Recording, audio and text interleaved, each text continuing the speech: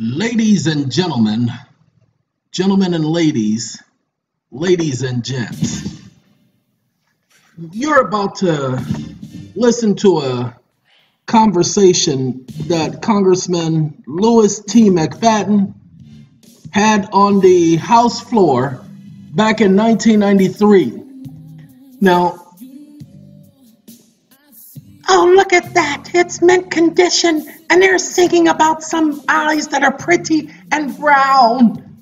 okay, ladies and gentlemen, we're going to talk about the McFadden talk. You're going to get a chance to hear the words. You know, normally I play the audio in the background. I let it read it, Dave, but Dave ain't going to talk right now. The young lady they didn't add no information to this. So I'm going to let you guys know this is AIB Radio, County Assembly Podcast Radio Show. Okay, so I'm giving them their little props because guess what? All they did was read what he said on the House floor. Ladies and gentlemen, everything that I've been telling you, again, I've been telling it to you. I've never heard this speech before, but you're going to see that he agrees. And he was back there in 1933 when this was going on. He explains to you about the Federal Emergency Relief Act that is separate. That's the March 12, 1933 Act. That is separate. He tells you what the banks did, that he was able to prove because what? He was a congressman at the time. Oh, did you know he died? Yeah, McFadden died. Guess how he died? I hear he died from eating shrimp. Guess he choked on a shrimp or something? We know that's a lie, but it worked back then because the people didn't know how powerful this speech was that he gave.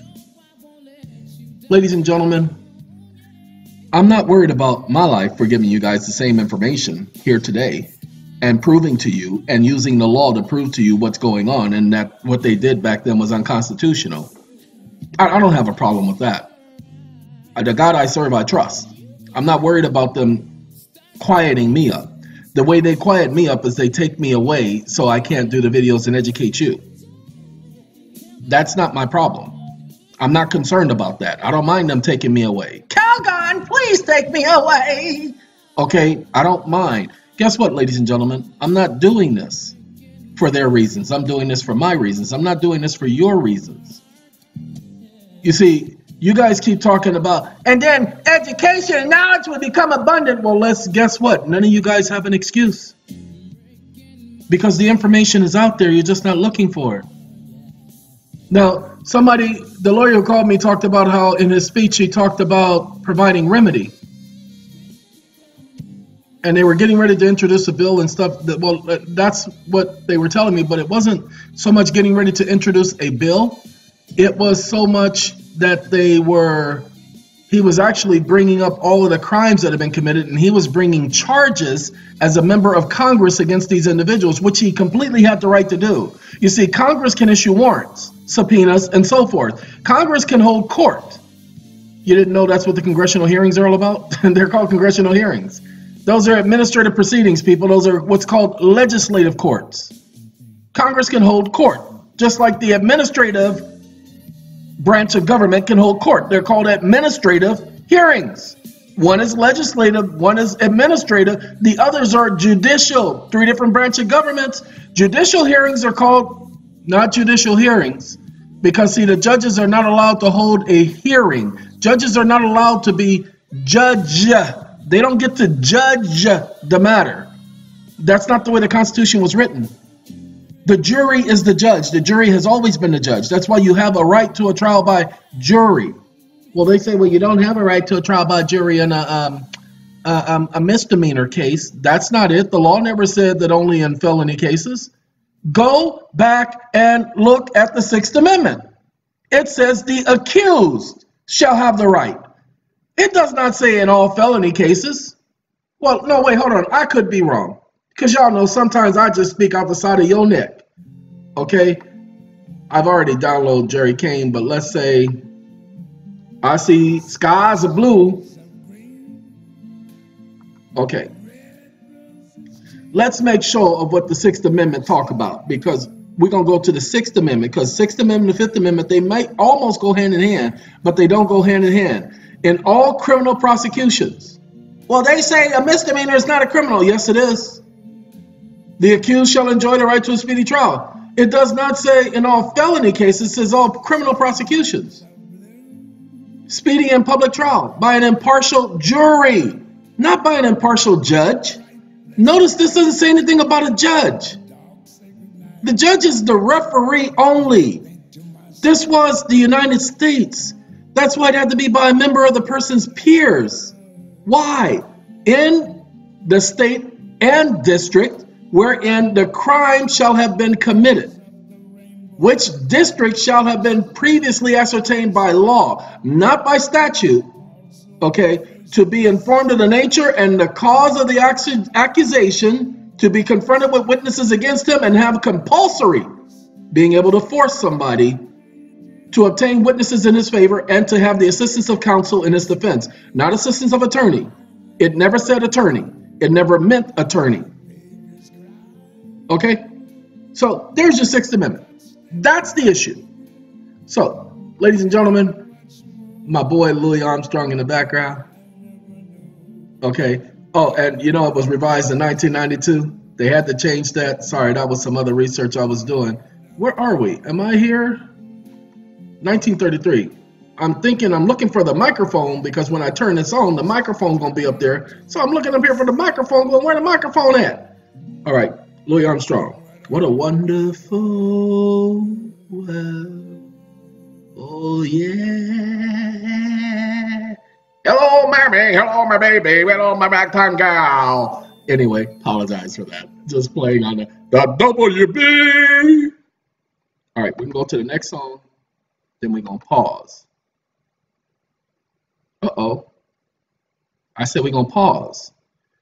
If it ain't one thing, Richard, it's another. Dimplesfield, he'll be coming on next.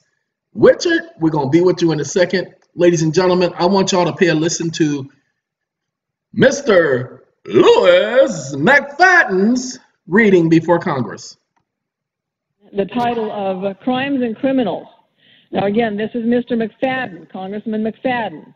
Mr. Speaker, I rise to a question of constitutional privilege, whereas I charge Eugene Meyer, Roy A. Young, and he lists a whole name of people, Federal Reserve agents, jointly and severally with violations of the Constitution and laws of the United States, and whereas I charge them with having taken the funds from the U.S. Treasury, which were not appropriated by the Congress of the United States, and I charge them with having unlawfully taken over $80 billion from the United States government, and I charge them with having unlawfully taken, in the year 1928, the said unlawful taking consisting of the unlawful creation of claims against the United States Treasury to the extent of over $80 billion in the year 1928.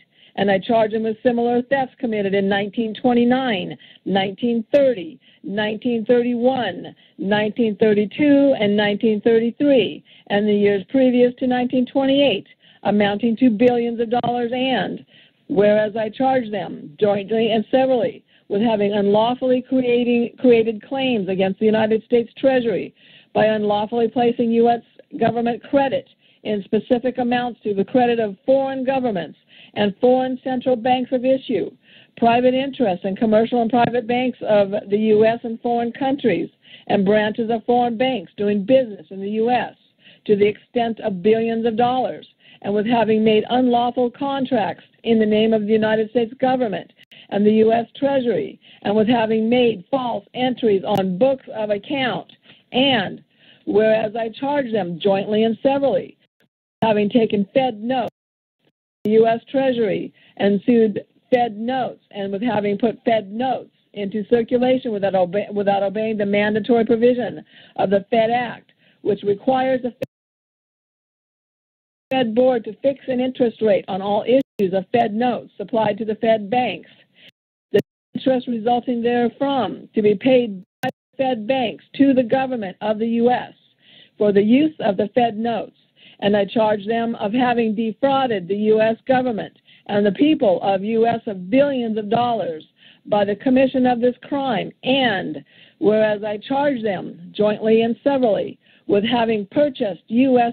government securities, U.S. government credit, unlawfully taken, and with having sold the said U.S. government securities back to the people of the U.S. for gold or gold values, and with having again purchased U.S. government securities with U.S.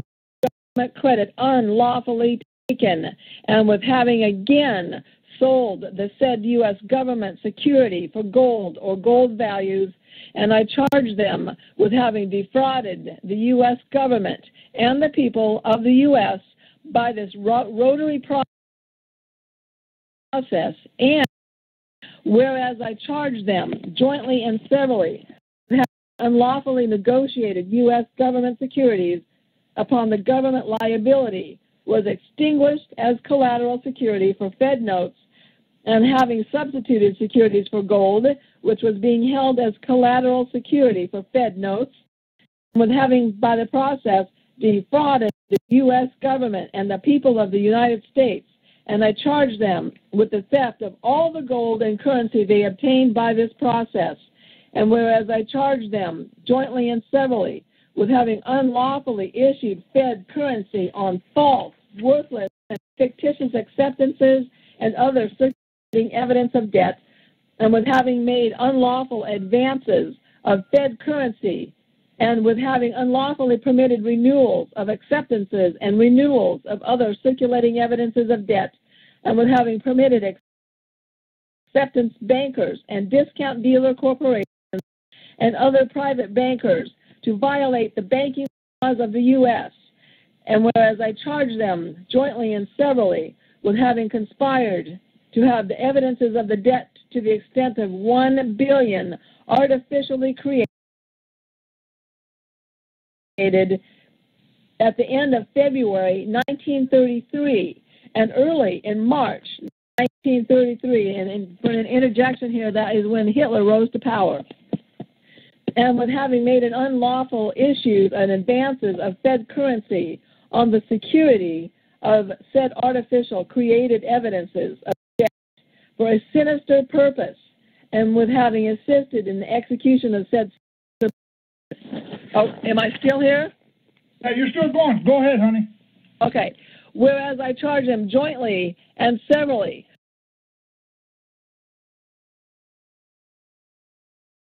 currency obligations of the Fed banks to the people of the United States, and with having conspired to obtain a release for the Fed board and the Fed banks from their contractual liability to redeem all Fed currency in gold or lawful money at the Fed bank Fed currency, and with having conspired to have the debts and losses of the Fed board and the Fed banks unlawfully transferred to the government and to the people of the United States, and whereas I charge them jointly and severally with having unlawfully substituted Fed currency and other irredeemable paper currency for gold in the hands of the people after the decision to repudiate the Fed currency and national currency was made known to them, and with thus having obtained money under false pretenses, and whereas I charge them jointly and severally with having brought about a repudiation of the U.S. in order that the gold value of the said currency might be given to private interests, foreign governments, foreign central banks of issues, and the Bank of International Settlements, and the people of the U.S. to be left without gold or lawful money and with no currency other than a paper currency irredeemable in gold, and I charge them with having done this for the benefit of private interests, foreign governments, foreign central banks of issue, and the Bank of International Settlements. And whereas I charge them jointly and severally with conniving with the edge law banks and other edge law institutions, accepting banks and discount corporations, foreign central bank of issue, foreign commercial banks, foreign corporations, and foreign individuals with funds unlawfully taken from the U.S. Treasury, and I charge them with new financing for foreigners at the expense of the U.S. Treasury to the extent of billions of dollars, with having unlawfully permitted and made possible the bringing into the United States of an immense quantities of foreign securities created in foreign countries for export to the U.S. and with having unlawfully permitted the said foreign securities to be imported into the U.S. instead of gold, excuse me, which was lawfully due to the U.S. on trade balances and otherwise, and with having lawfully permitted and facilitated the sale of foreign securities in the U.S., and whereas I charge them jointly and severally having unlawfully exported U.S. coins and currency for a sinister purpose, and with having deprived the people of the U.S. of their lawful medium of exchange, and I charge them with having arbitrarily and unlawfully reduced the amount of money and currency in circulation in the U.S. to the lowest rate per capita in the history of the government, so that the great mass of the people have been left without a sufficient medium of exchange. And I charge them with the concealment and evasion in refusing to make known the amount of U.S. money in coins and paper currency exported and the amount remaining in the U.S., as a result of which the Congress of the U.S. is unable to ascertain where the U.S. coins and issues of currency are at the present time, and what amount of U.S. currency is now held abroad. And whereas I charge them jointly and severally in the having arbitrarily and unlawfully raised and lowered the rates of money, and with having arbitrarily increased and diminished the volume of currency in circulation for the benefit of private interests, the expense of the government and the people of the U.S., and with having unlawfully salaries and property values, both real and personal, in the U.S., by unlawful operations in the open discount market, and by resale and repurchase agreements unsanctioned by law, and whereas I charge them joint. Before I let her continue, and I'm sorry about the hiccups and the hip hops and the breakup, I need you to understand. In a moment, she's going to talk about how Congress was supposed to give the people a remedy. Now, one of those remedies was a medium of exchange. That is your argument whenever the government tells you that you owe a debt, or someone tells you you owe a debt. In what medium of exchange are you requiring this debt to be paid back in? The Treasury has not provided you a medium of exchange. Legal tender is not a medium of exchange. So where is my medium of exchange at law? Is what people should be asking. I'm going to let her continue. And ladies and gentlemen, that's why there is no debt. Do you understand? They've not provided you a medium of exchange. But you need to understand this. I've been shouting this for years, but they knew it all the way back in 1933. I didn't live back in 1933. I just went off of logic, people. Because if it didn't make sense, and it didn't make sense, then it didn't make logic. And if it doesn't make logic, it don't make sense. Hold on. And severally, with having brought about the declining prices on the stock exchange and other exchanges in October 1929 by unlawful manipulation of money rates and the volume of U.S. money and currency in circulation, by theft of funds from the U.S. Treasury, by gambling and acceptances of U.S. government securities, by services rendered speculators and politicians, and by unlawful sale of U.S. gold reserves abroad, and whereas the unconstitutional inflation law embedded in the so-called Farm Relief Act, by which the Fed banks are given permission to buy U.S. government securities to the extent of $3 billion, and to draw forth currency from the People's Treasury to the extent of $3 billion, is likely to result in connivance on the part of the said accused with others in the purchase of by the Fed of the U.S. government securities to the extent of $3 billion, with the U.S. government's own credit unlawfully taken it being obvious that the Fed do not intend to pay anything of value to the U.S. government for the said U.S. government securities, no provision for payment in gold or lawful money appearing in the so-called Farm Relief Bill, and the U.S. government will thus be placed in a position of conferring a gift of $3 billion in the U.S. government securities on in the Fed to enable them to pay more on their bad debts to foreign governments, foreign central banks of issue, private interests, and private and commercial banks, both foreign and domestic, and the Bank of International Settlements. And whereas the U.S. government will thus go into debt to the extent of $3 billion and will then have an additional claim of $3 billion in currency unlawfully created against it, and whereas no private interest should be permitted to buy U.S. government securities with the government's own credit unlawfully taken, and whereas currency issued for the benefit of said private interests or any interest on U.S. government securities so acquired, and whereas it be publicly stated and not denied that the Inflation Amendment of the Farm Relief Act is a matter of benefit which was secured by Ramsay MacDonald, the Prime Minister of Great Britain, upon the occasion of his latest visit to the U.S. Treasury, and whereas there is grave danger that the accused will employ the provision of creating U.S. government securities to the extent of $3 billion and $3 million in currency to be usable thereupon for the benefit of themselves and their foreign principals, and that they will convert the currency so obtained to the uses of Great Britain by secret arrangements with the Bank of England, of which they are the agents, and for which they maintain an account and perform services at the expense of the U.S. Treasury,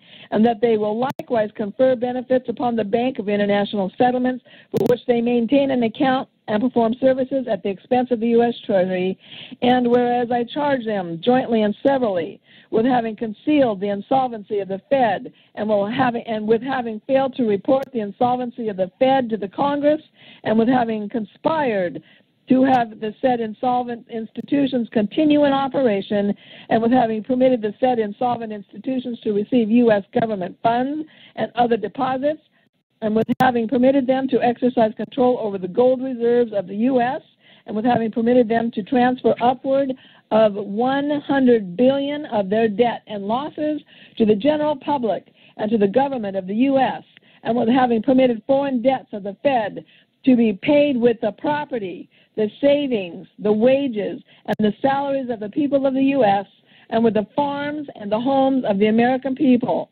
And whereas I charge them with forcing the bad debts of the Fed upon the general public covertly and dishonestly, and with taking the general wealth and savings of the people of the U.S. under false pretenses to pay the debts of the Fed to foreigners, and whereas I charge them jointly, and severally with violations of the Fed Act and other laws, with maladministration, with the evasions of the Fed law and other laws, and with having unlawfully failed to report violations of law on the part of the Fed banks, which, if known, would have caused the Fed banks to lose their charters.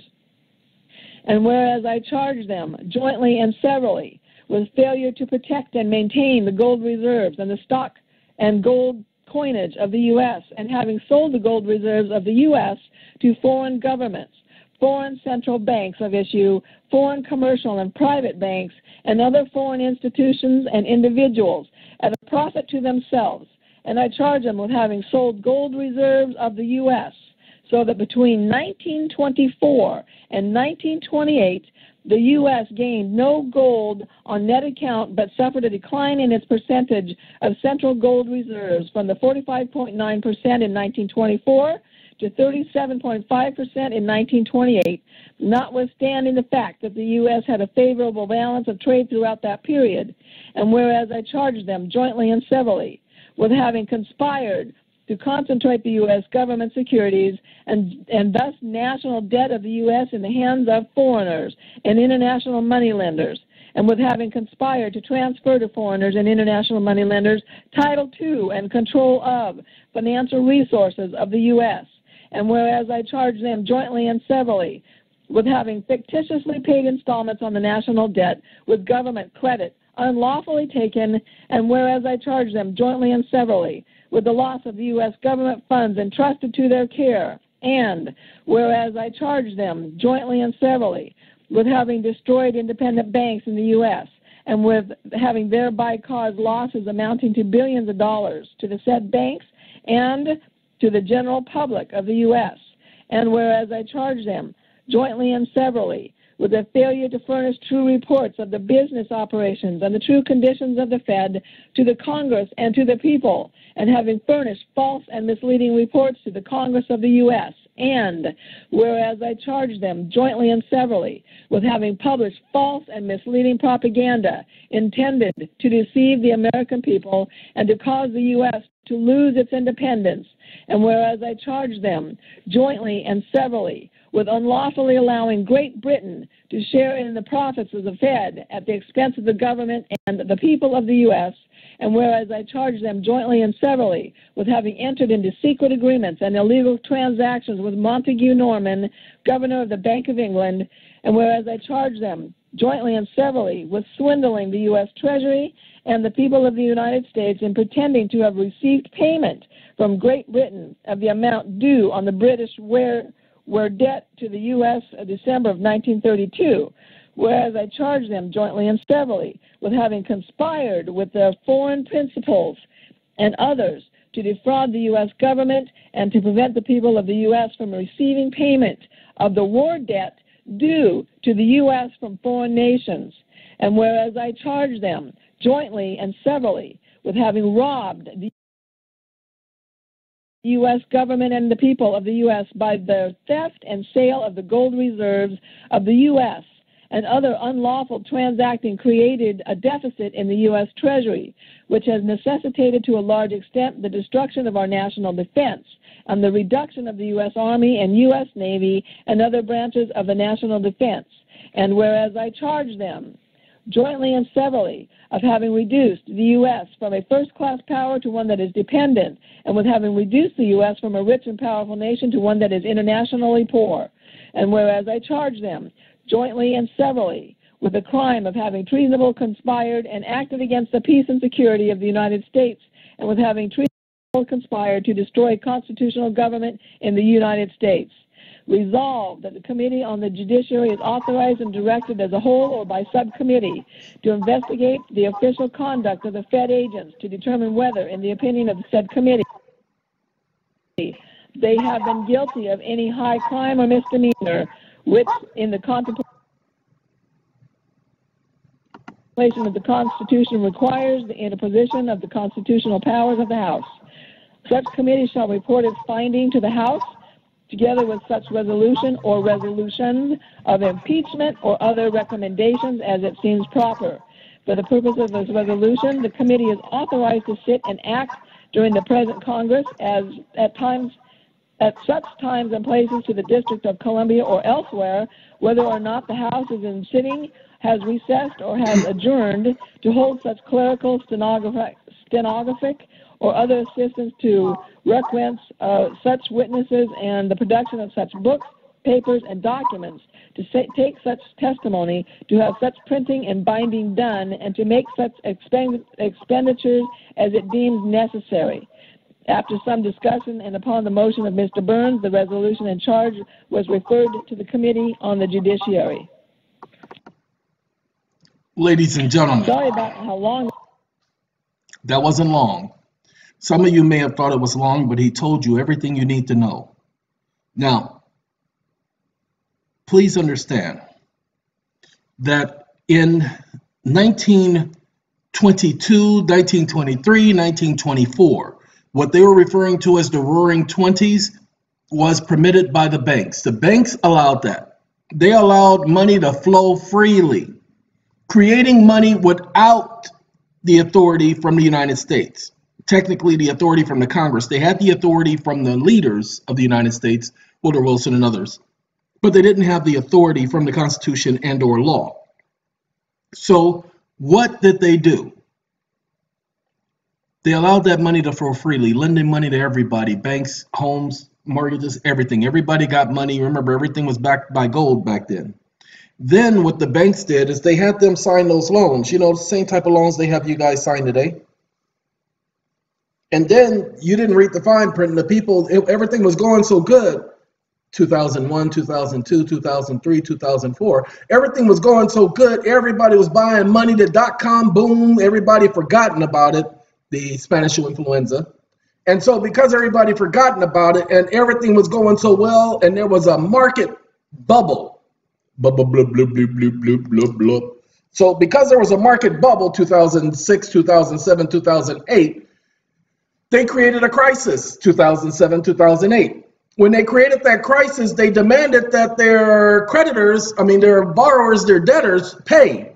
But they didn't allow them to pay with a check or money order or credit card. They demanded they only wanted gold because that's what the contract was. Remember, all currency was backed in gold. So everybody was running to the bank to pay their debt in gold. But wait a minute, that didn't happen. Yes, it did. You see, what they did is they didn't come demanding their money until after the depression that they caused. The people still, their money was still in the bank, even though gold, the value of it had lost a little bit. The people still, money was still in the bank and still backed by gold. Now the banks tell them you better pay or we're going to foreclose on you. Everybody rushes to the bank to withdraw their money, and all of a sudden,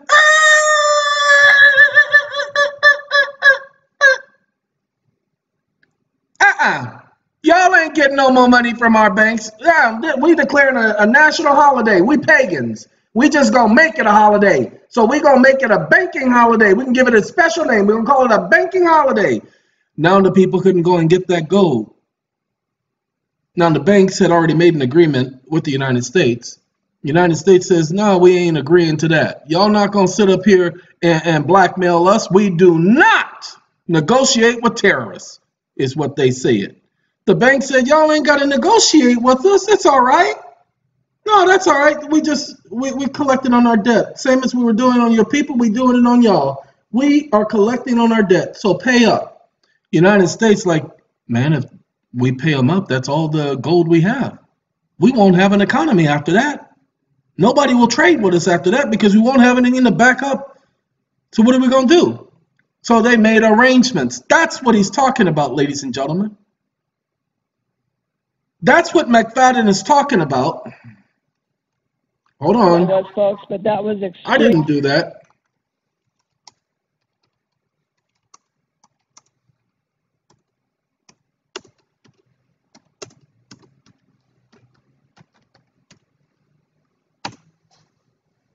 I should have put Congressman Louis T. McFadden. Nobody cares about him. Let's go.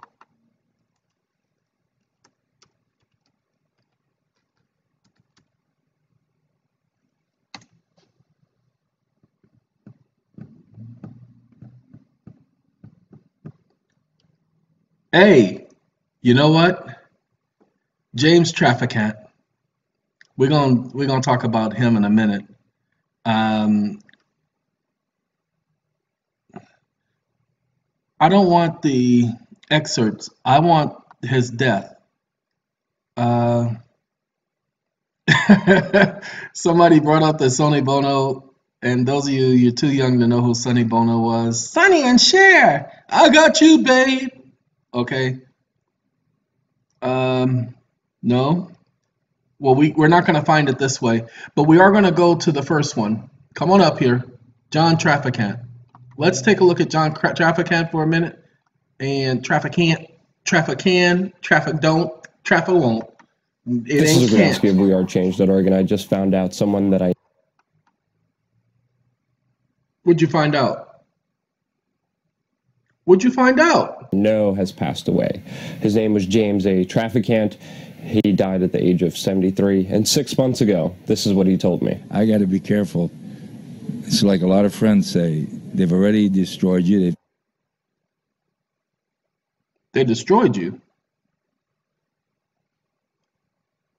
Taking away your name. Be careful you don't get too much in the public eye again, because they'll kill you. Now, as of right... This is YouTube. This is not me, and it's not a signal issue. This is YouTube right now, ladies and gentlemen. So it's a headache. Yeah, we don't know a lot of the details of exactly what happened to James. We do know that on Tuesday he was driving a tractor, and according to his aide, he got... Wait a minute. We are changed. Wait. See, I didn't know about John Trafficant's death. Had a heart attack, crashed the tractor, causing it to flip with him inside of it. He was rushed to the hospital where he passed away today, September 27th, He had a heart attack on his tractor. As of right the now, tractor the flipped Trafficant on top family of is him. mourning the death of James.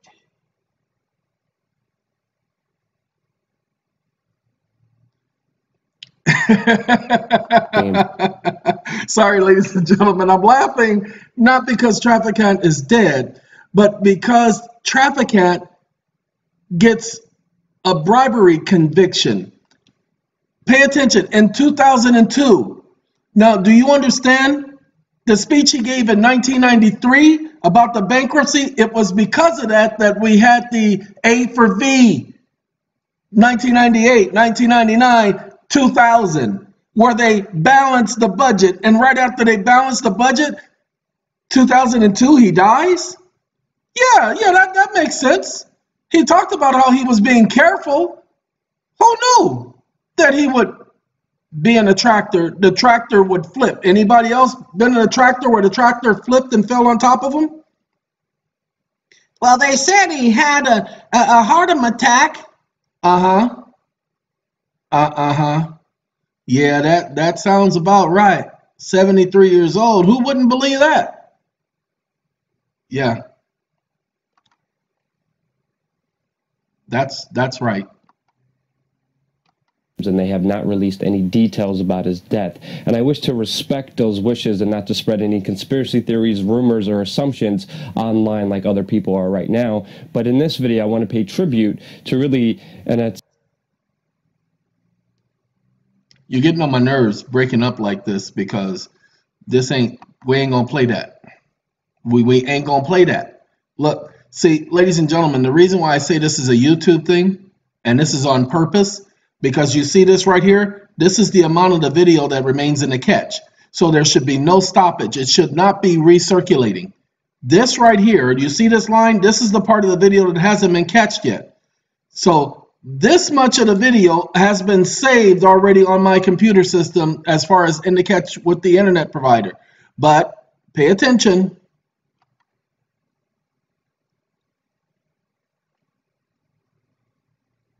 Okay, this is YouTube doing this.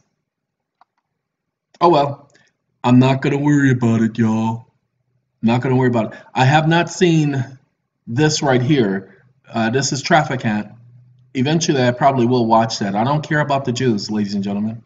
I don't know. You see, I did John Trafficant, and the first video comes up Jewish, and everything else is Jewish except for this one.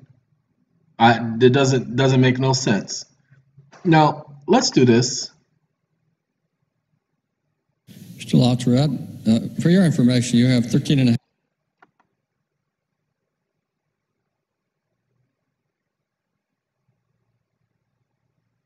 I'm interested in this. half minutes remaining. Mr. Heffley has 6. Mr. Berman. We're going to pause it for just a second. So y'all hold. Ladies and gentlemen, I was able to pull up the John Trafficant speech, the actual speech. Now, what's happening is this individual says that he's going to read the precise speech from John Trafficant.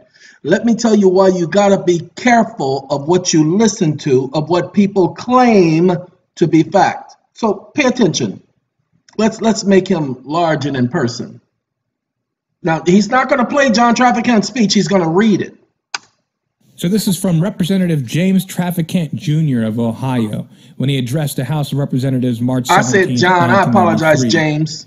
He begins, Mr. Speaker, we are here now in Chapter 11. Members of Congress are official trustees presiding over the greatest reorganization of any bankrupt entity in world history, the U.S. government. We are setting forth, hopefully, a blueprint for our future. There are some who say it is a coroner's report that will lead to our demise.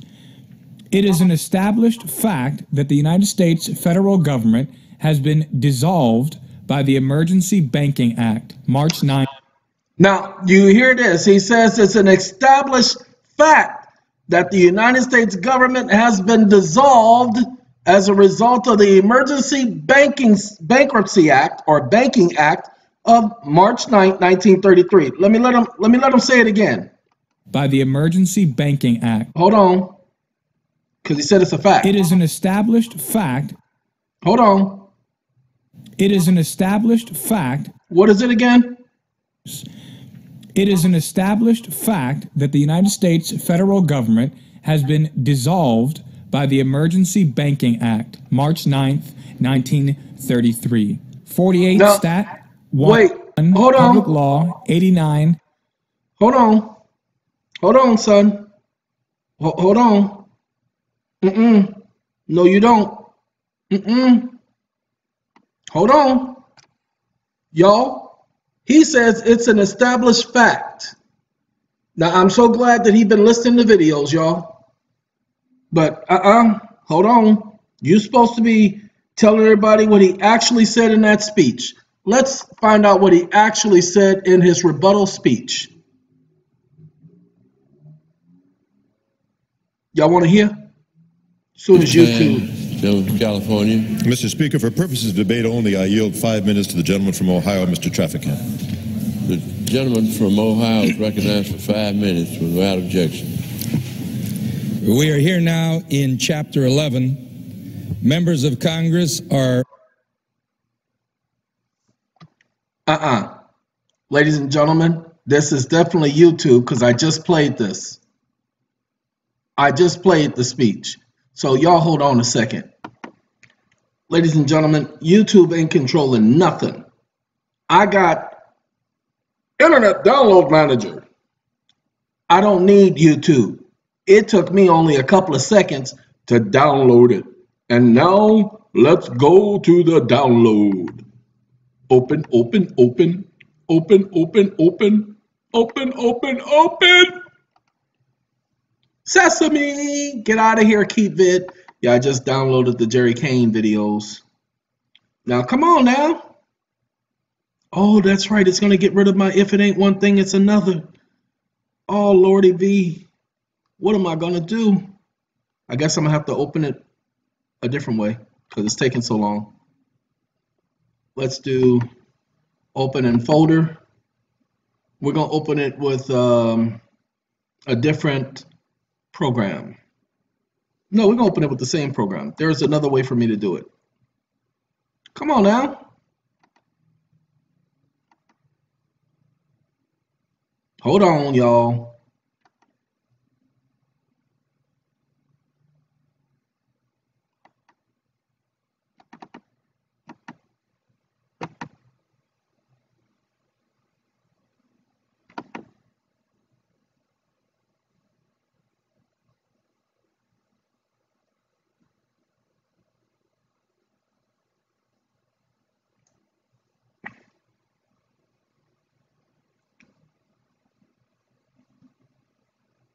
All right, it opened up. Hold on. California. Mr. Speaker, for purposes of debate only, I yield 5 minutes to the gentleman from Ohio, Mr. Trafficant. The gentleman from Ohio is recognized for 5 minutes without... I don't know where the video is, y'all. We are here now in Chapter 11. Members of Congress are officially... Hold on, y'all. I had to open it up in a different player. Remember, this is all about understanding what was going on at the time. So let's bring up the volume. It's time, gentleman from California. Mr. Speaker, for purposes of debate only, I yield 5 minutes to the gentleman from Ohio, Mr. Trafficant. Now, the point is, the previous person that we listened to said that it was a fact that the government of the United States was dissolved in 1933, March 9th. Then he spoke about stat 48 stat this, blah, blah, blah. Let's find out what the fact is. Gentleman from Ohio is recognized for 5 minutes without objection. We are here now in Chapter 11. Members of Congress are official trustees presiding over the greatest reorganization of any bankrupt entity in world history, the U.S. government. We are setting forth, hopefully, a blueprint for our future. There are some that say it's a coroner's report that will lead to our demise. I'm going to support the rule. Wait, where is the "it is a fact"? I'm not sure yet if I will support this budget. But I will get there somehow, because I believe and I've seen the coming of the praise and of the glory of the Lord, and blah, blah, blah. Ladies and gentlemen, I got to turn off my speech recognition. 1 second. That's what happens when I get boisterous. It wants to get boisterous with me. 1 second.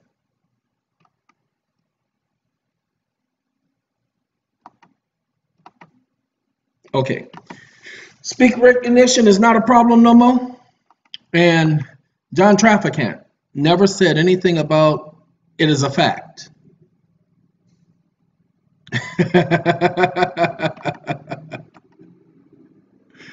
Oh, God. Okay. I said speech recognition, and when I said that, it came on. So that's what I'm laughing at. And I didn't know, watch speech recognition. See, it didn't come on when I said it then. So, it's amazing how sometimes it wants to work correctly and then other times it doesn't. Ladies and gentlemen, he never said that. There are a lot of people doing videos and they may have good intentions. And then there are those doing videos who have no good intentions at all, who put misinformation, disinformation out there on purpose to have you guys going out there saying things that you ain't got no business saying, repeating things that you ain't got no business repeating, because you need to look like a fool. And all those sovereign citizens telling people they must be sovereign. Well, see, ladies and gentlemen, as one of Jehovah's Witnesses, the one thing that I've learned throughout my entire life, especially, is the book of Ezekiel. The book of Ezekiel constantly speaks about the sovereign Lord Jehovah. Watch this. SOVEREIGNLORD. You know what?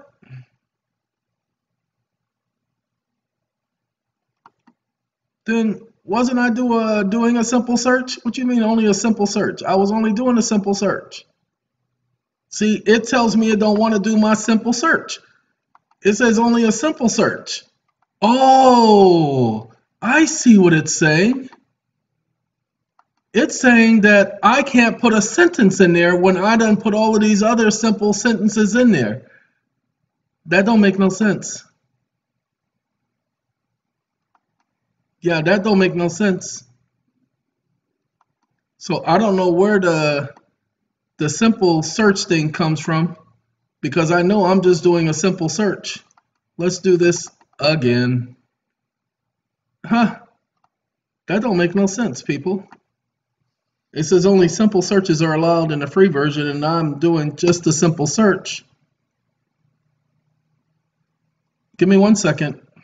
Okay, we can do both with the same stone. I'm going to show that to you in a minute, but please understand, McFadden, the McFadden Act, okay, the Federal Reserve System was chief sponsor of the McFadden Act, which limited, and so let's go here, because I'm interested in this, people, and if the McFadden Act is an actual act, I want to know about the McFadden Act. Hey, McFadden, doesn't he look like the type of person who just won't let, you give him a bone and he just won't let it go? That doesn't look like the type of person, once he got started on something, there was nobody going to stop him from doing what he was doing. Look at that. He was a Republican member of the United States House of Representatives from Pennsylvania, serving from 1915 to 1935. A banker by trade, he was an opponent to the Federal Reserve System and was the chief sponsor of the 1927 McFadden Act. Let's see what the McFadden Act is. The United States federal law named after Lewis Thomas McFadden, member of the United States House and chairman of the United States House Committee on Banking and Currency, enacted in 1927 for recommendations by a former. Anyway, people, please understand something.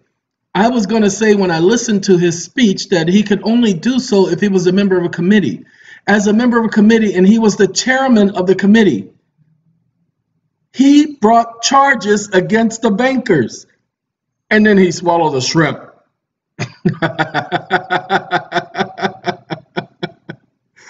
Ooh, doggy. He swallowed a shrimp and he died. That's the story. Well, I'm not interested in his earlier life. I'm not interested in his political career. I'm interested in his death. He was in New York City visiting his wife and son in late September 1936 when he was taken ill at his hotel and died of coronary thrombosis. What? They said he died from shrimp. Is a formation of a blood clot inside a blood vessel of the heart. Wait a minute. Now I know. They said shrimp. It didn't sound right. That's why I was laughing. Because people eat shrimp all the time. You don't see nobody dying from eating no shrimp. Come on, Eddie Murphy. Tell them that nobody died from eating no shrimp. All right. This blood clot restricted blood flow within the heart. It is associated with the narrowing of a blood vessel subsequent to clotting. The condition is considered as a type of... Wait, hold on. I'm a conspiracy theorist. A theorist, as George Bush would say. JW. Jehovah's Witnesses. JW. Anyway. Let's open a new tab. Okay. Thereafter, in the hospital of a ruptured... in the hospital for ruptured and the crippled. In Manhattan. He was interned in East Canton Cemetery in Canton, Pennsylvania. Okay, ladies and gentlemen. Yeah, right. He died of a blood clot. Ladies and gentlemen, do you know if somebody gave you a shot in your arm and just added air, it will be the exact same thing, exact same diagnosis by those exact same doctors of that exact same time who had not the exact same equipment that we have in this exact same day? So no, I don't believe that. I don't believe that right after he gives a speech on this in 1933, that he dies in 1936. I don't believe it at all. Just like, and we need to find out what happened after that speech, ladies and gentlemen. And see, he had the right, okay? See, and he also introduced a resolution bringing conspiracy charges against the Board of Governors of the Federal Reserve. The impeachment resolution was defeated by a vote of, 361 to 8.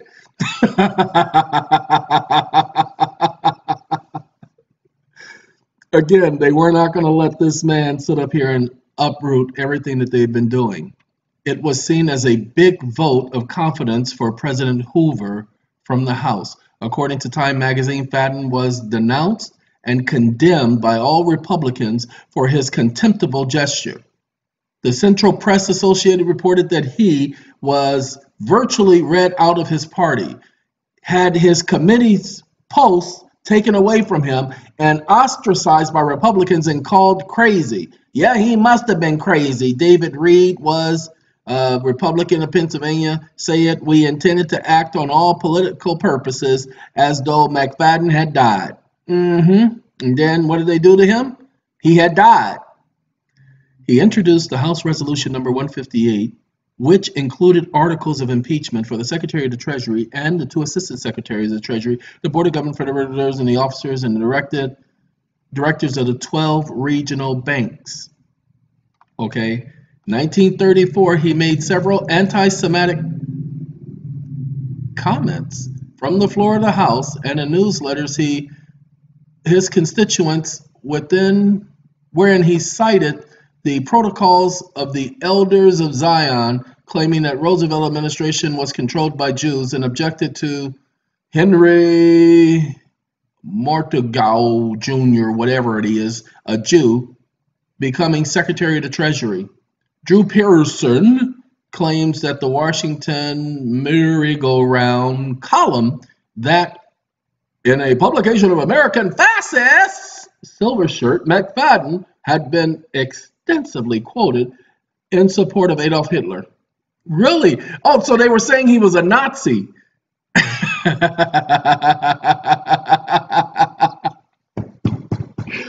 Do you see what they did? They discredited him, ladies and gentlemen. This is their MO.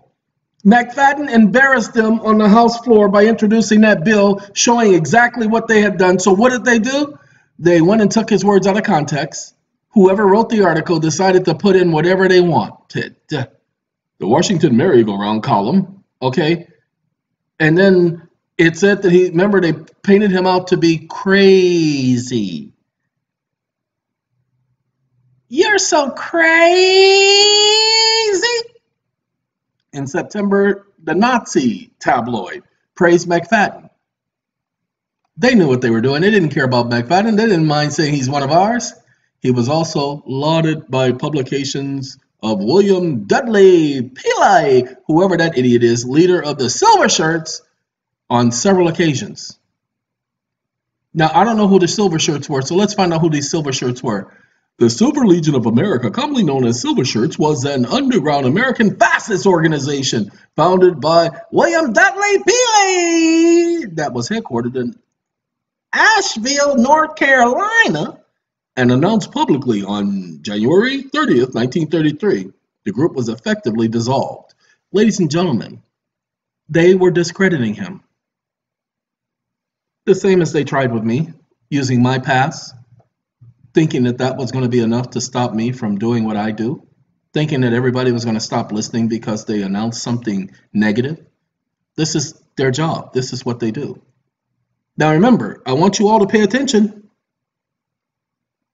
I want you all to pay attention. They announced we intended to act for all political purposes as though McFadden had died. This is probably Harry Reid's father that said this. It's a merry-go-round, the Republican Party and the Democratic Party and all the stupid parties out there, because it's one big happy incest party. But notice, they started to condemn him and to denounce him, and they read him out of the party, had his committee posts taken away from him. All of his posts they took away. He was an excellent congressman up until the point that he put forth that bill. Shame on him. And what happened? Oh, but here's the thing. He was still reelected back to Congress. On election day that year, he lost. Oh, well, he ended up losing, dag nabbit, to Charles E. Dietrich by about 2,000 votes. Hold on. This was the only early election. This was the only election between 1912 and 1950 when the district elected a Democrat. Okay, so it was the only election where they elected a Democrat. Who cares? According to McFadden's Jewish telephonic agency obituary, in January 1935, he announced his candidacy for president with the backing of an organization called the Independent Republican National Christian Gentile Committee, on a platform to keep the Jews out of control of the Republican Party. Not garnering much support for his presidential bid, he tried to win back his congressional seat. He lost nomination by a wide margin to Colonel Albert Rutherford. Hey! He's a colonel? Interesting. Who went on to win the general election for the congressional seat. And that's it. That's all we learned about this young man. But we can see here that they destroyed him. The same as they did Trafficant. The same as they will try to do to me. And others like me. Ladies and gentlemen, sorry. You lay on an operating table, temperature of 126 degrees, and you get fried and toasted and turned over and flambazed and, you just don't scare too easily. But they could kill you. And my God has the power of the resurrection. Plus, he has promised another reward for me. So guess what? As long as I do right by my fellow man, as long as I follow my God's rules, my God's regulations, my God's statutes. See, I can't follow my God's statutes and man's statutes when man's statutes conflicts with my God's statute. He doesn't permit that. He has to come first. So as long as I put him first and everybody else second and myself last, I'm all right. I'm not scared. I used to be scared, but then I got my brakes repaired and no longer am I scared. Okay? All right, ladies and gentlemen, we just wanted to bring this information to you. Okay? There was and are people in Congress who are trying to work about change, but they can't. They can't. The reason why they can't work about change is because their lives are threatened. And then all of a sudden they end up dead over some stupid stuff, talking about, oh, well, he was walking down the street and he committed suicide. Yeah, he shot himself in the head twice and in the front of the head once. You guys heard the story about the guy who committed suicide, shooting himself 3 times in the head? Impossible, but they said he did it. So, or the guy who drowned in his boat when there was no water in the boat. You guys know about that one too, right? Okay, so now that you hear about all the wonderful ways they kill people, and then when you watch shows like Scorpion, and see, I can't stand Scorpion because they have at least one crisis, and this is the premise of that stupid show. They'll have a crisis, and then while they're having that crisis, they'll have 3 more crises, and then they'll do that long delay. And see, I'm glad I watch it on tape because I get to skip through all of that waiting stuff so that you get to wait to see what the outcome is going to be. I get to go right past the point to where they save the person. I get to move on and listen to the rest of the story if I choose to. Okay, well, this is what our society is doing, ladies and gentlemen. Look, you can't change the system. These men who had more power than any of you tried to change the system. They tried to bring about awareness, and it didn't work. Why? Because there are certain things that are prophesied to have happened. What is a prophecy? It is a foretelling of events that are to come. Future events, not prior events. Well, the foretelling of events have been just that, a foretelling of events. Now, I did look up this McFadden Act. All right, and look, the unique thing about this McFadden Act, take a look. There's nothing here. Banking regulations of the United States, see, 1933 Banking Act. Okay, so major federal legislation. Okay, so they put the McFadden Act, the 1933 Banking Act. Ladies and gentlemen, let's do that. Let's pull up the McFadden Act. The McFadden Act. Okay, this is PDF. So it's going to allow me to download a PDF, and that's what I need. I need the PDF. Because I've never seen the McFadden Act, and ladies and gentlemen, I'm going to suggest that all of you go over the McFadden Act. You see, he wasn't crazy when he introduced this bill, was he? He wasn't stupid when he introduced that bill, was he? He didn't have no blood clot when he introduced that bill, did he? But they want to make you all think that this man didn't know what he was doing, that he was stupid, that he was a moron, that he was ignorant, that he was dumb. Now, we're going to do that.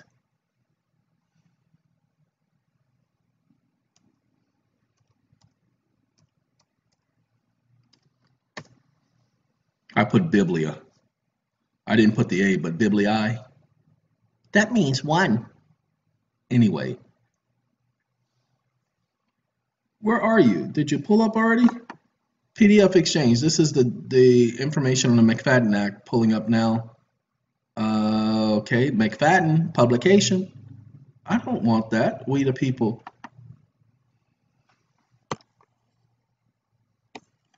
Okay, ladies and gentlemen, I would strongly, because I do believe that there is remedy in this act for us.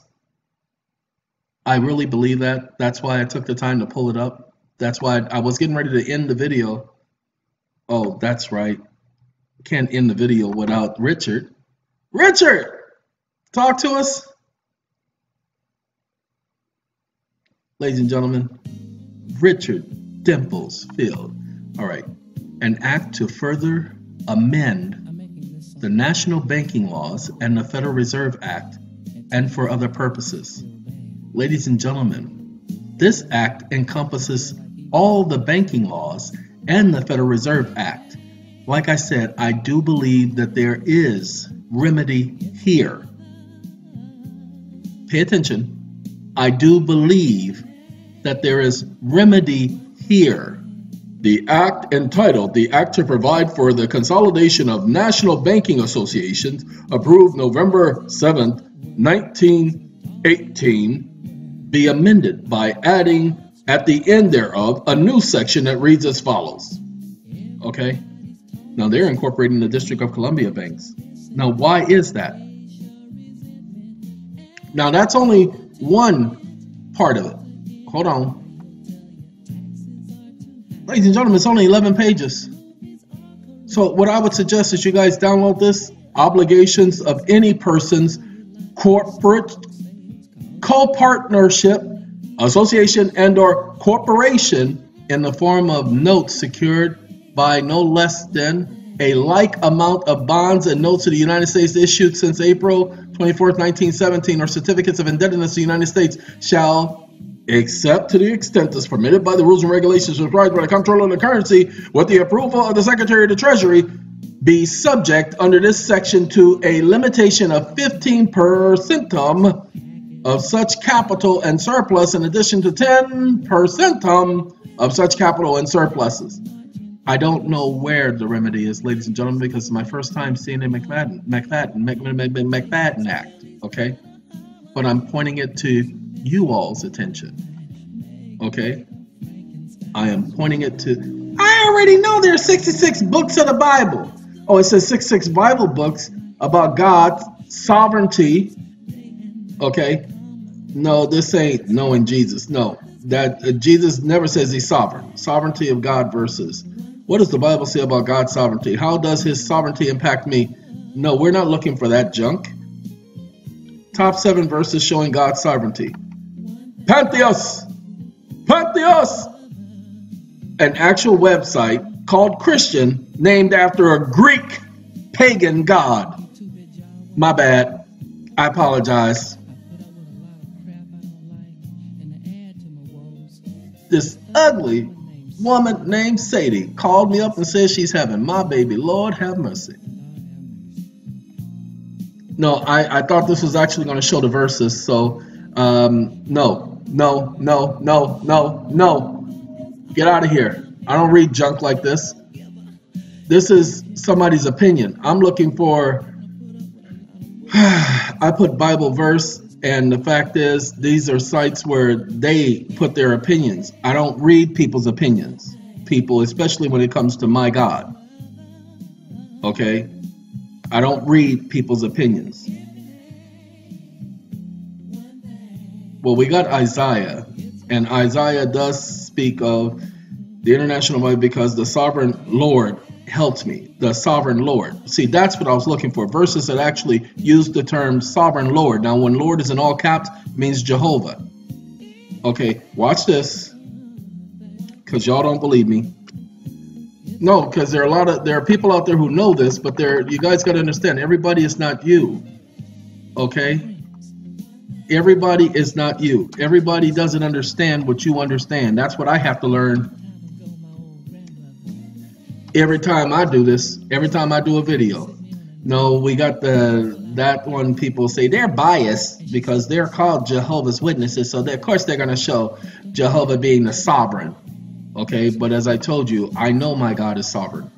And the book of Ezekiel, see, the problem is, no, Jeremiah, the Bible Hub, but you notice how, okay, other translations do not use Jehovah in this passage. Therefore, say to the house of Israel, this is what the sovereign Lord Jehovah says, not for the sake of my acting, O house of Israel, but for my holy name. Okay, So again, oh, that's okay. It is still from the Watchtower.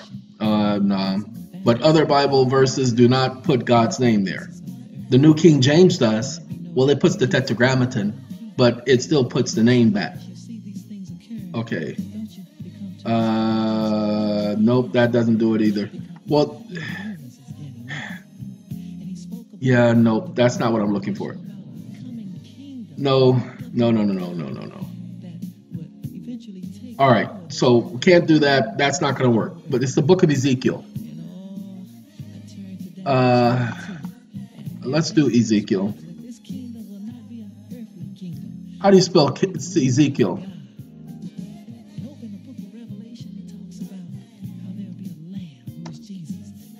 There you go. That's how we spell it, like that.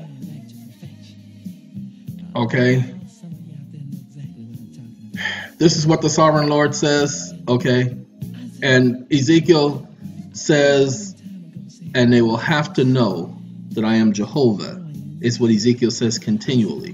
The book of Isaiah uses the term sovereign Lord Jehovah as declares the sovereign Lord Jehovah, and it will surely take place, declares the sovereign Lord Jehovah. And this is the day I have spoken. Okay? So it's the fact that Ezekiel says that everyone will have to come to know what his name is. Remember, he says, when I deal with you for my name's sake. But he doesn't have a name. His name is Lord. Whatever.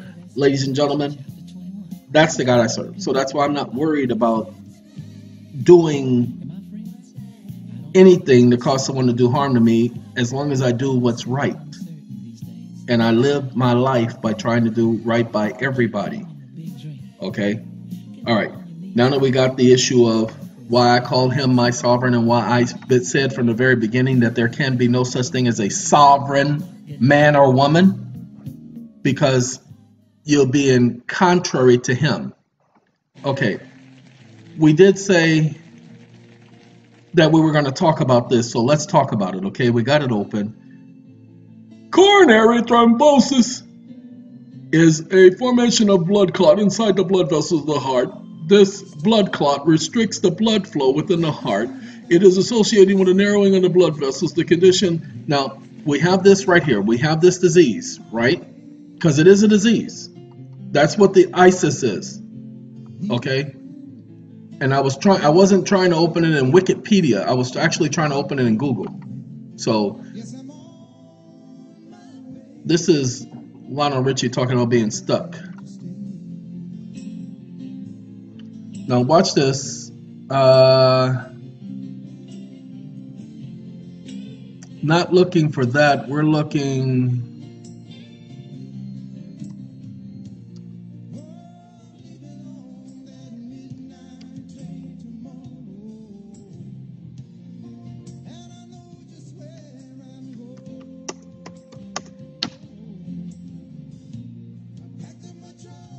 I just want to see if it's ever been used in an assassination attempt as a method of assassination. That's all I'm looking for, because, yeah, see, it blocked out assassination, but I guarantee you that it was used as a method of mimicking a heart attack. Okay?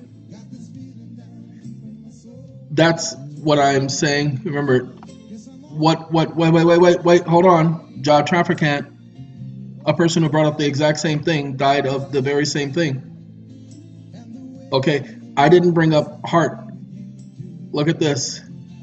Myocardial infarction. A heart attack will cause severe chest pains, heart muscles, and circulation. These medicines are not routinely used early after a coronary thrombosis, but may be used for...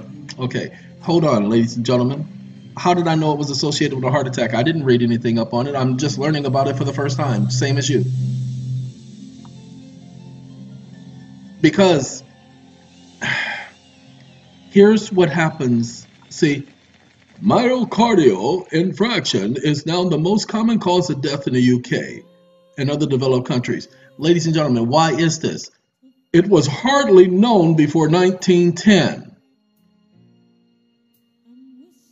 So they didn't have the technology to determine whether or not it was caused by natural causes or caused by an individual interfering with it.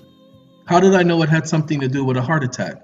Well, of course, we knew it had something to do with it said a blood clot originally, and you heard me speak about a blood clot. So how did I know it had something to do with a heart attack or being something that could be induced from outside forces? The simple fact that John Trafficant died of a heart attack. The only other person to speak on the floor of the House about this, John Trafficant, and then before him, some 40, almost 50 years prior, McFadden. Okay? Which lets me know that something was wrong. Because see, this one doesn't talk about a heart attack. This one talks about only a blood clot. This is Wikipedia. But when you go and you read into the others, this one is called Heart Attack, Net Doctor. So he died of a heart attack. Okay, just in a nutshell. Which is, you've seen all of the movies, ladies and gentlemen, where they fake a heart attack. They make it look like the person died of a natural cause or a natural heart attack. All of the movies do it. When they want to fake somebody's death to make it appear the person died of natural causes, do they not induce a heart attack? So that's what I'm suggesting. I'm suggesting that this congressman, this senator, well, he was just a Republican. That's right, I said he was just a Republican. Ladies and gentlemen, even if I said he was just a Democrat, he was just a man. Okay, get rid of him. Okay. When they killed this man, and they did kill him, I would love to say they didn't kill him, but this is all the things they put the man through. That's all the stuff they put him through, ladies and gentlemen. Because he sat up there and exposed what they were doing. And you see, he wasn't light about his feet. And because he brought up those charges, he did it as the chairman of the committee. He had every right to do so. He ran the committee. Nobody has ever refuted that. They just decided that they were not going to vote in favor of impeachment. That's all. They decided that they weren't going to vote in favor of impeachment. Now it says Time Magazine. No, this is not the article. Let's see. Let's go here. Louis T. McFadden on Herbert Hoover, The New Republic. No. Don't want that. I want to find the note that references this vote. So let's go here.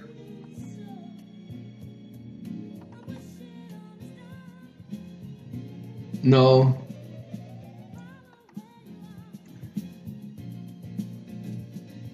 Yeah, let's go there and let's see what it pulls up. Mr. Speaker, I raised the question of the constitutional privilege. Really? One afternoon last week, Representative Louis Thomas McFadden, rambunctious Pennsylvania Republican, planted himself in the House well square, his stocky shoulders, spoke these words. Behind him was the rostrum, slouched Speaker Garner. Before him, several hundred members drowsed through routine legislation. Strident McFadden voice continued. On my responsibility as a member of the House of Representatives, I impeach Herbert Hoover, President of the United States, for high crimes and misdemeanors, and offer the following resolution. Excuse me? How dare you sit up here in 1932 in December before they even introduced the Act, March 9, 1933 Act, and before they even introduced all the other junk. Want the full story? Subscribe now. Of course I ain't gonna subscribe now. Okay? I don't want the story. I want the speech. Which is exactly what we had read earlier today. Why would I want to subscribe to the Times? Nobody reads the Times anymore. You guys know anybody who reads the Times? So in 1932, he sits up there and not Trafficant, but McFadden reads before them that he wants to impeach the president, the secretary of the treasury. He's charging them with conspiracy, ladies and gentlemen. The president controls at that time they wouldn't have been the Secret Service, but he controls the armed forces. He controls the entire government. And here this lonely congressman who is literally standing by himself,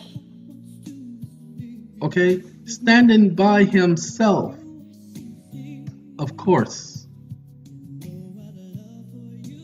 Let me say it again. Of course he's going to die. Trafficant. He dies less than 10 years after his speech. Okay? And when he died, less than 10 years after his speech. Wait a minute. I said 10 years? Sorry. I got to get back to the death when he died, because I didn't even know he had died then. No, I think it was 20 years, not 10 years. No, get rid of him, because that's where the Still up. No, I don't want to read. That's when they were trying to remove him from Congress. When they were trying to get rid of his tenure, his pension, this is a good and all of that. And that's what they did, ladies and gentlemen. They took away everything. Okay, he died 2014. Okay, so that's, whoa, 20 years, 21 years after he gave the speech, ladies and gentlemen. He died 21 years after he gave the speech. This is a Grudowski of WeAreChange.org, and I just found out someone that I know. Stop, shut up. 21 years after he gave the speech, is it 21? Yeah, 21 years after he gave the speech, he dies of a heart attack, saying that his tractor flipped over after telling people on screen that he had to watch what he said, that he had to stay out of the limelight, that someone had given him a warning. Ladies and gentlemen, I received the same type of warning twice within the last year. Said that I was doing too much.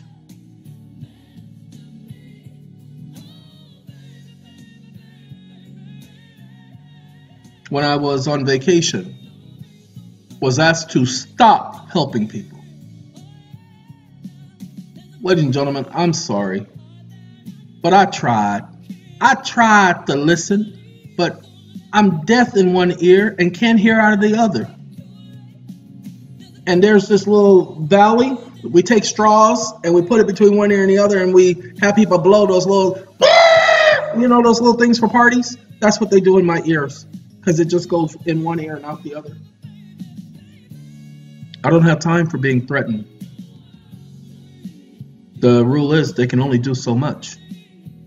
Well, they can torture you. That's fine. But here's the problem with torture, as I've said before, and I'll say it again. Your body can only suffer so much pain, then it shuts down. Ladies and gentlemen.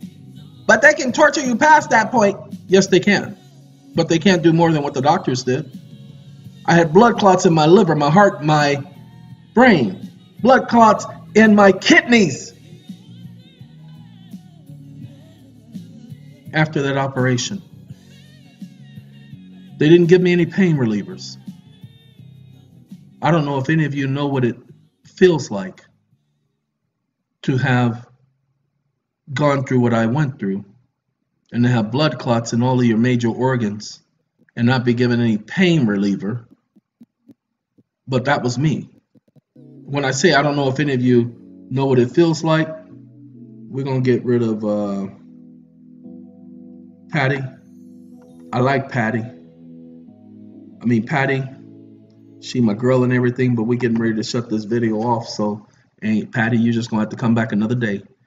Ladies and gentlemen, what I'm trying to say is I've been through enough pain. And again, as long as I do what I'm supposed to do, I have trust, faith, and confidence in the God that I serve. So I'm not worried about me. I got people talking about how they're worried about me. Don't worry about me. Do not cry for me, Argentina! Okay, don't worry about me. I'm going to be all right. The unique thing about it is they're having trouble implementing their plan because of people like me. Now, we were better off when you had your Sam Davises and your Jerry Kane, but you see what they did to them. They went after both of them. They went after one, man, coming at him with guns, harassing him.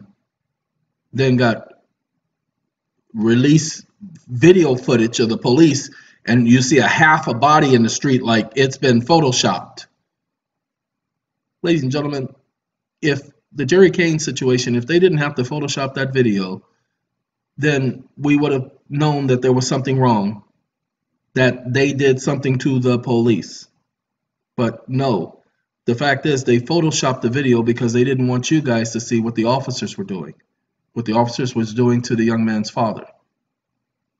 And I know people who knew Mr. Kane and his son. Like I said, they had a gun, and they were supposed to have a gun because it was legal for them to have a gun. But here's the problem.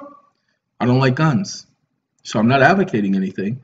What I'm just simply suggesting that they didn't get pulled over because they had a gun.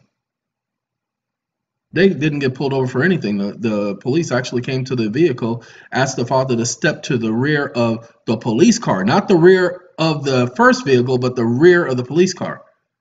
Ladies and gentlemen, the police don't do that. Walk you that far away from your vehicle and not keep an eye on the passenger in the car, of the car that they stopped. That's not police protocol. You guys know what police protocol is. I'm from Los Angeles. I get to see police protocol every time because we used to sit up there and watch them do their routine. They thought we were being nosy. Idiots. We were sitting up there studying how you guys operate.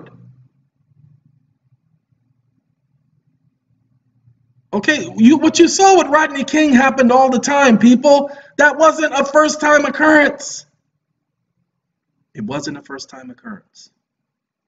So in Los Angeles, many of us are trained to pay attention. The spook that sat by the door. Go back and watch it when you get a chance. All right, ladies and gentlemen, and ladies and gents, we just wanted to bring this information about this law, the McFadden Act. Please go back, take a look at it. You saw how Wikipedia talked about the related laws regarding the McFadden Act. So look it up in Wikipedia and see the related banking acts associated with the McFadden Act. Everything is about the March 9, 1933 Act. The March 9, 1933 Act is what gave them their power. The March 9, 1933 Act is not so important as the notes associated with the March 9, 1933 Act. Okay, give me a second. Let me show it to you again because some of y'all don't understand. Okay, Senate Report 93-549, where they say at the very beginning of the report that they gave extraordinary authority to the President of the United States. Where is it at? Come on, it's the very first paragraph. Where you at? Come on now. Uh-oh. Uh-oh. Uh-oh. Okay. Let's see. Went too far because it didn't show me nothing. It was showing me a blank screen. If it was showing y'all words, then I apologize because it definitely wasn't showing me nothing. Sit up here and want to shoot it, kill it, mutilate it. Give me a second. Trying to find it, y'all. And we put this stuff. I had people find this for you guys so that we could put it up there for you. So I can't make it smaller. I'm trying to get to the first paragraph. Wait, hold on. We do it this way.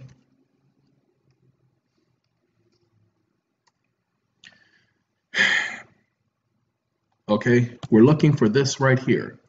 This is the actual Senate report. Since March 9, 1933, the United States has been in a state of declared national emergency. In fact, there are now in effect 4 presidentially proclaimed states of national emergency, in addition to the national emergency declared by President Roosevelt in 1933. There are also the national emergency proclaimed by President Truman, and that's the Korean conflict, you know, the conflict that they invented that did not exist, and the states of national emergencies declared by President Nixon. Okay, Vietnam conflict, peoples. All right. These proclamations give forth the 470 provisions of federal law. Now, because these happened in 1970 and the original one happened in 1933, most of those provisions of law happened prior to 1970. These hundreds of statutes delegate to the president. Congress cannot delegate to the president any of its authority. extraordinary, see, beyond the ordinary, powers, ordinarily exercised by Congress. See, they delegated the powers ordinarily exercised by them, which means they had the delegation of authority, but they never had the delegation of authority to delegate it to the president, which affect the lives of American citizens in a host of all-encompassing manners. This vast range of powers taken together conferred their authority to rule the country without reference to normal constitutional processes. Ladies and gentlemen, this is what your focus is. Challenge it as unconstitutional. Why? Because Congress says it's unconstitutional. I didn't say this. I didn't make this up. Congress said that. Congress said that we delegated our authority and power to the president. We didn't have the right to do that. Under the powers delegated by these statutes, the president may seize property, organize and control the means of production, seize commodities, assign military forces abroad, institute martial law, seize and control transportation. Agenda 21. Anybody? This is what's going on.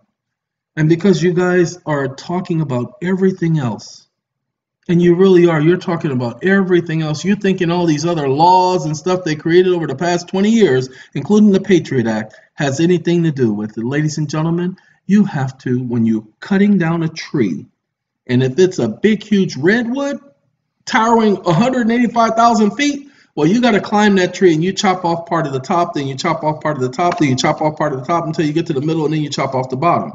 But if you're chopping down just the tree for firewood for your house, you start at the bottom. You don't go up to the top of that tree. It'll be a waste of your time. You won't accomplish anything. You need to take it out of the foundation. Ladies and gentlemen, this is not a tall tree. There are only a couple of banking acts out there, but this, the March 9, 1933 Act, is the act that changed it all. That took away, hold on.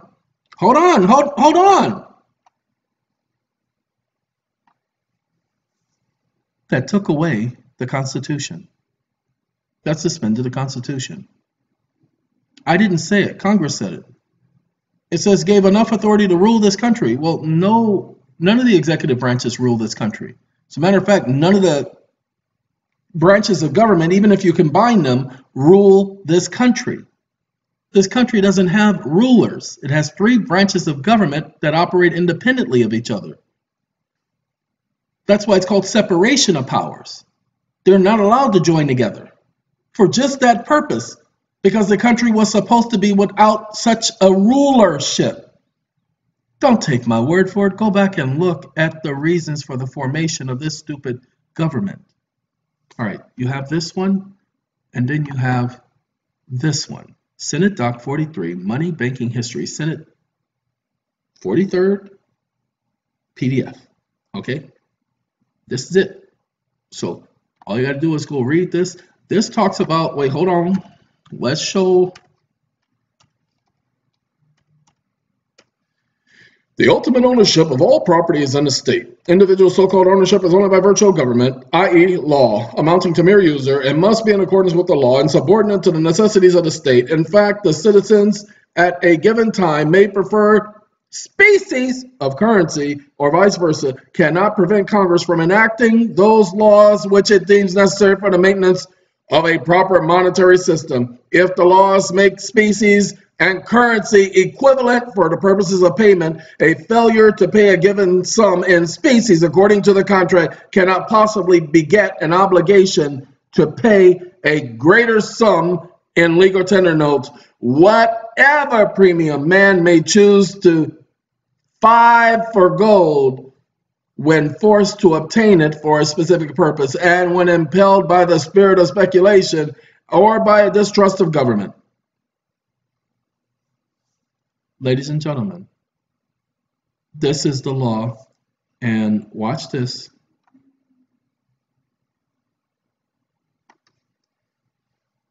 Hold on, we do it this way. And I done turned off our music, didn't I? I done turned off our music. Y'all better be fortunate that I stumbled onto something else.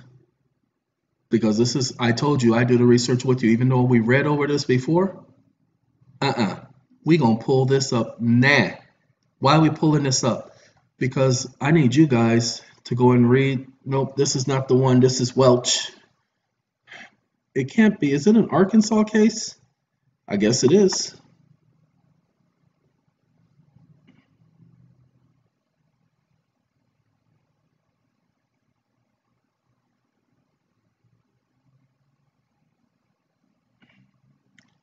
I guess it is.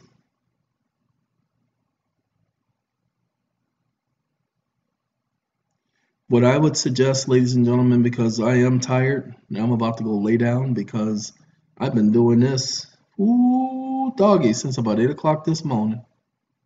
And we're not going to be able to pull it up anyway.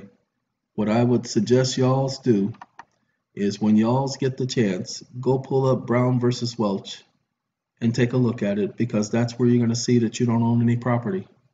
Remember, that's where I just, hold on now, come on now. That's where I pulled it from. This is where it talks about species. In other words, I show you guys all of this to back up what I'm saying so that when I tell you something, you don't get to contradict me. Because everything I say I can prove. Well, everything I say I can prove too. No, everything I say I can prove with foundation. Everything you say you can prove only with speculation. So you pull up stuff from the present day. I pull up stuff from the original, from where it began. So miss me with that, crack addict. All right, have a good day, everybody. Have a good night. Have a good life. Have a good time. Have a good whatever it is. Make it good. Goodbye.